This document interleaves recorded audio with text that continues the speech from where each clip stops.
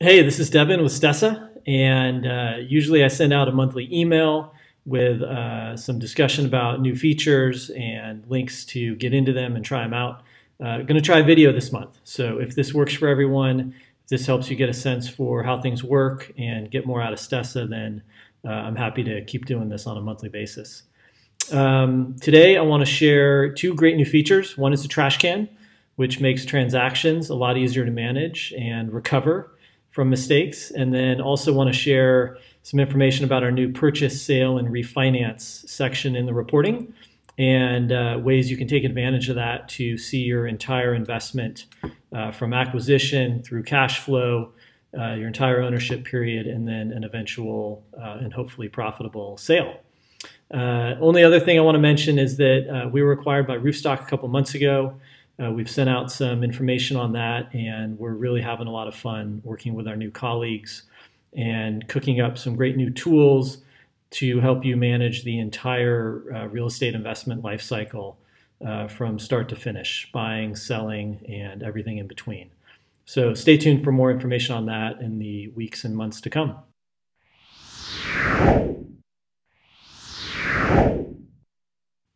Okay, let's jump right in and check out the new trash can feature. This is something we've wanted to build for quite a while.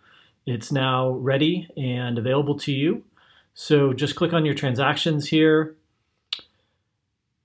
And right at the top, all transactions needs review, and then here is the trash tab. So the trash tab keeps track of everything you've deleted in the last 30 days.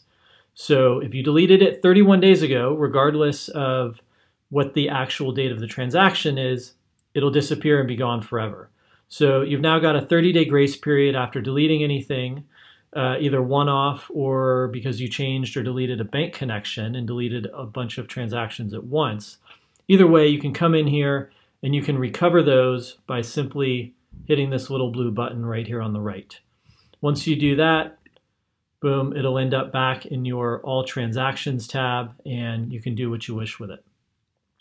If you need to restore a bunch of transactions at once, just click them here on the left and then use this handy restore button up here on the right. So, everybody makes mistakes every once in a while. This is a real easy way to recover and get yourself back on track.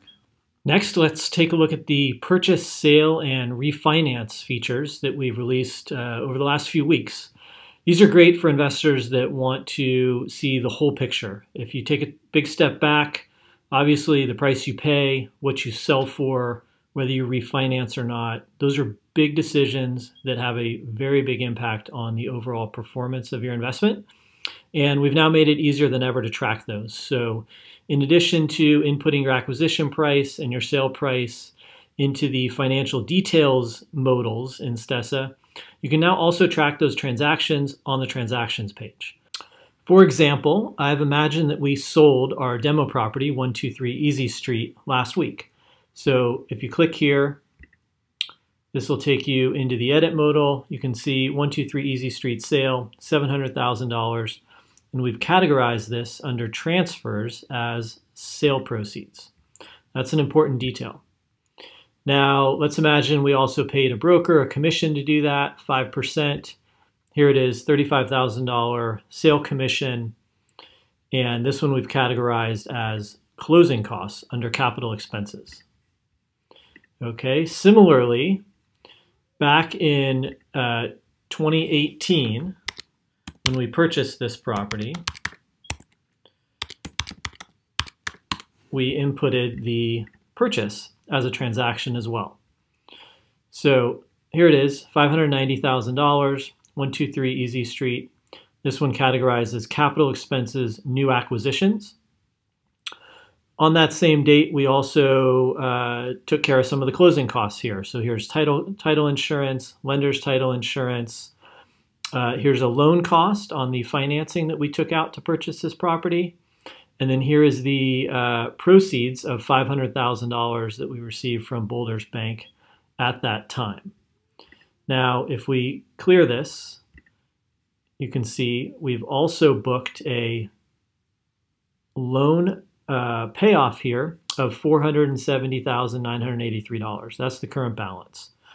So once all those key details are in, You can now pop over here to reports, and your net cash flow report, assuming you run the proper time period. So let's make this 3/1/2018 through 4/30/2021. That should do it. So we're looking at a little more than 3 years of cash flow here. Now, if you scroll down, you'll see under purchase, sale, and refinance category here at the bottom, a bunch of new line items: new acquisitions, proceeds and payoffs, closing costs, sale proceeds, and loan costs. So this now gives you full transparency over the big ticket items that have a very large impact on your cash flow. If we scroll over here to last month, you can also see here's the loan payoff of the existing balance. Here's the commission that we paid the broker, and then here's the $700,000 in sale proceeds. The difference is what you're putting in your pocket, about $197,000 there. So this is important because this net cash flow line can now be exported as part of this report to Excel up here with this button. And for those of you that are skilled with Excel, you can now run an easy and quick XIRR calculation on this net cash flow line from day one through to your sale using this set of months up at the top. And that will give you an IRR number, which is kind of the gold standard for measuring how your investment did. That's it for today. Of course, those aren't the only new features we've released recently. You'll find plenty more tweaks and improvements sprinkled around the product. So we'll see you next month.